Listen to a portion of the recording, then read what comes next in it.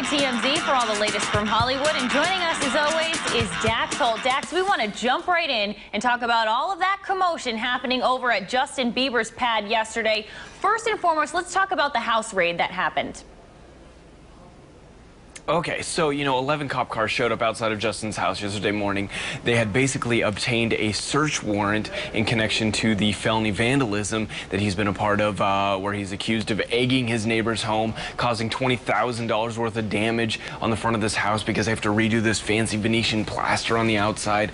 And so the cops show up, they decide to raid his home, going through all of this stuff. And you got to keep in mind, because they got a warrant, they're looking for any evidence that connects him to the egging incident. But if they come across drugs or anything else in this house, it's all fair game at this point. And so they went through, they did dismantle his security system so they could take a look at the security footage of his house the night that all this happened. If you could see him walking out with a carton of eggs or whatever the case is that places him at the scene at the time.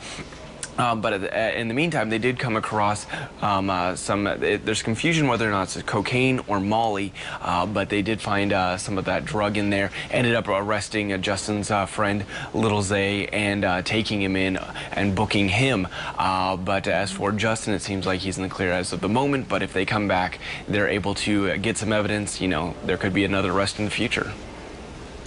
All right, yeah, and tell us more about Lil Zay's arrest. I mean, why was he the one walking away in cuffs the other day?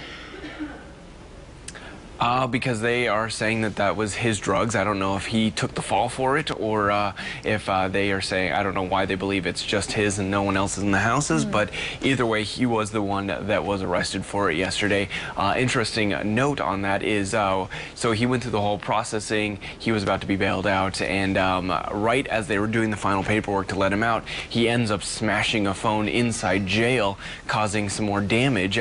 So they re-arrested him for vandalism inside the jail and processed him through again.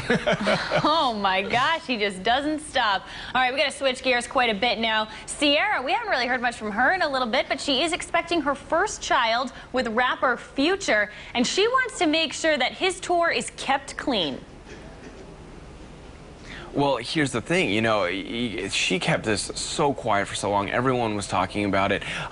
She wasn't, really saying whether or not she was pregnant. Then goes on The View, does the whole Beyonce thing, shows the belly, doesn't say much, not really talking much about the gender.